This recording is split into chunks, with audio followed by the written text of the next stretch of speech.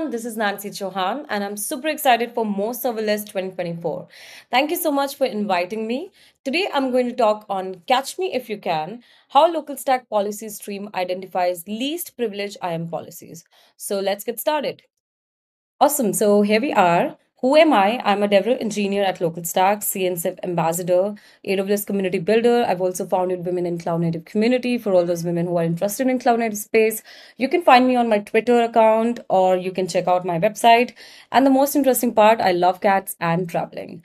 So let's begin. First of all, I'm going to talk about IAM permissions, IAM policies for all those who are new to this. So IAM is a AWS service for managing both authentication and authorization in determining who can access which resource in your AWS account.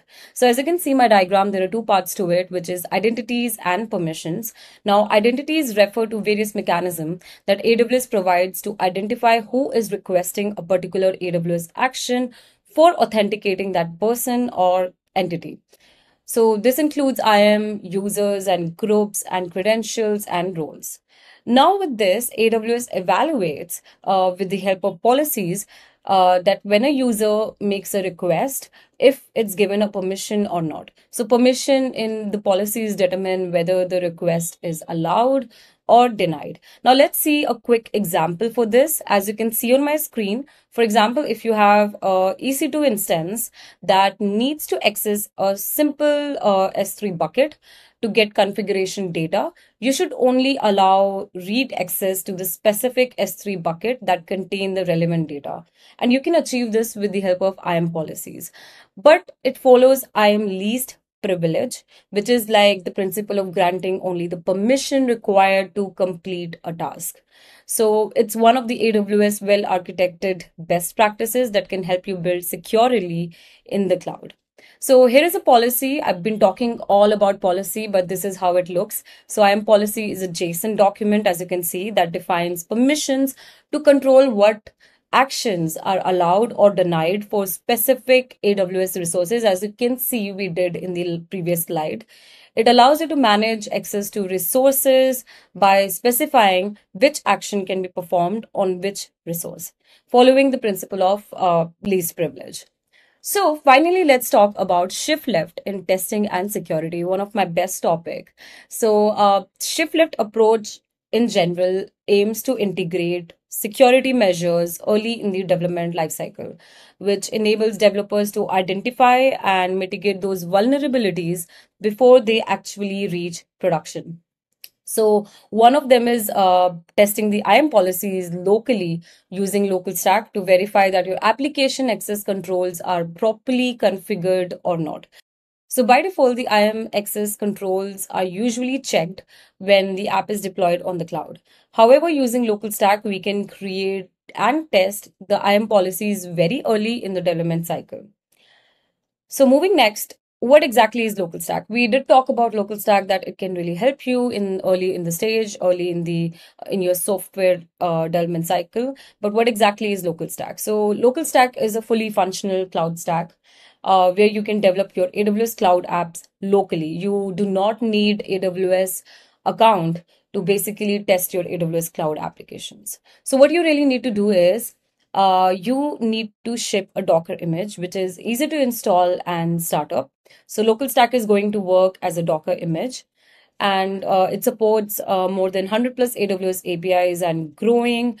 It has compute, Lambda, ECS, EKS, various databases, DynamoDB, RDS, for messaging, SQS, and there are some other sophisticated APIs like Athena and Glue. So this is all about LocalStack. Let's quickly see easy to hello world. So over here, I am creating a bucket and LocalStack is running as a Docker image. So it's able to do that. I'm also able to create the user, IAM users, and then I'm also able to list the users. So this is happening with LocalStack. LocalStack is running parallelly as a Docker image. So let's finally discuss IAM policy stream, which is the main topic of the lightning talk. So IAM policy stream is a feature which is provided by LocalStack. It generates a steady stream of policies along with their corresponding principles or resources. So when a user makes a request, it initially displays the principle or resource to which the policy is will be attached. Now, this is typically a service resource for resource-based policies or an IAM principle for other cases. It displays the suggested policy, which we are going to see later in this demo. This feature basically aids in identifying the correct permissions for cloud application, and it can help you spot logical errors. So one catch is here that by default, LocalStack is a permit all system, which is like no IAM restrictions. Now, this is going to help you to find the right sized IAM policies, which we are going to say later. It also supports IAM enforcement. That means when you start LocalStack as a Docker image, you have to put a flag impose IAM equal to 1, which allows for a more seamless transition into real AWS or production type of environment. So, yeah. So let's see quick demo. Okay, so over here, my local stack image is already running over here. And I'm just going to create some resources. Like I'm going to create a bucket and one SQS. So yeah, as you can see, the bucket has been created. Now I'm going to quickly move to our web app. So as you can see our web app here, which is app.localstack.cloud, you can do the same in CLI, but I'm just showing you in the web app because it's more neat. So you can see over here, IAM policy stream.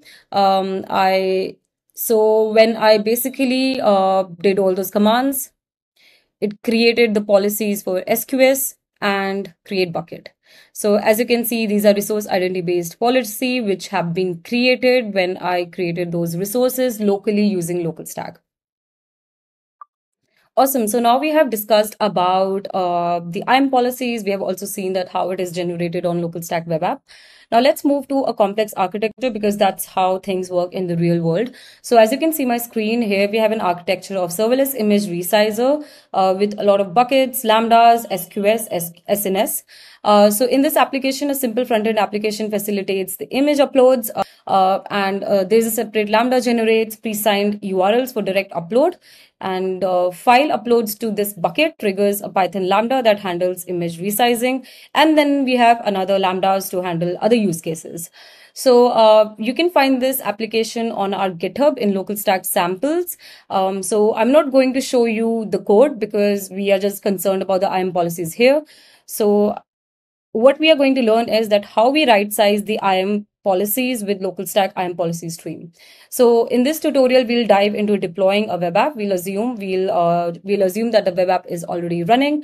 And I'm going to put enforce IAM equal to 1 when I start my LocalStack to mimic a real world environment. So now let's move to my terminal. So I already have this application in my environment. I already have sample serverless image resizer. You can also clone this from GitHub. Now what I'm going to do is there's a deploy.sh script which basically deploys all the resources and everything. So I'm just going to run this. Now, what's happening parallelly is that LocalStack is running with the flag impose IAM equal to 1. So as you can see the error message, it says the role defined for the function cannot be assumed by Lambda. This means that this has got no permissions as it happens in the real world. But now let's move to IAM policy stream web app. So when I was doing this, it created the policies. It's creating policies for all the actions. So this is what I'm trying to say.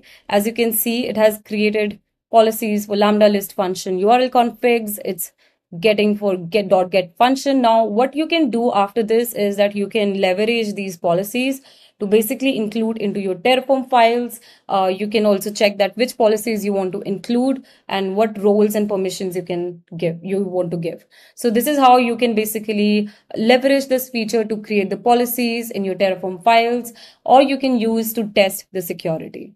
So I hope you enjoyed this demo. So conclusion is that LocalStack IAM creates a setup that resembles the live AWS as we have seen, and you can write and debug your policies locally and also in collaboration with CloudPort feature. IAM live policy stream generate policies for all the API calls, which you have already seen.